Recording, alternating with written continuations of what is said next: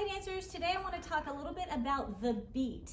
Many brand new dancers are very worried that they don't have rhythm or can't hear the beat, so I just want to give you some information of what the beat actually is. A beat is a pulse that we hear in the music.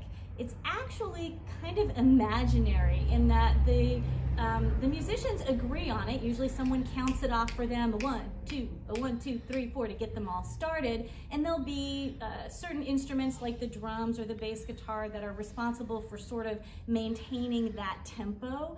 But there's not always somebody actually banging the beat out every single time a pulse happens. So the musicians sort of feel it in their bodies once that tempo has been established, and they all sort of contribute to the consistency of that pulse. So as dancers, we sort of have to feel that pulse along with them, whether or not they've got someone banging it out for us. Some songs do have very strong sort of windshield wiper type pulses that we can hear very clearly. Some songs really don't, and it becomes more difficult to understand where the beat is. As a beginner, I recommend that you start using music that is very clear and easy for you to hear. And as you become more comfortable with dancing, you'll find that you can be comfortable with music that is a little bit less clear. Always consult your teacher if you have questions, and just listen to a lot of music and give yourself a chance to hear that beat.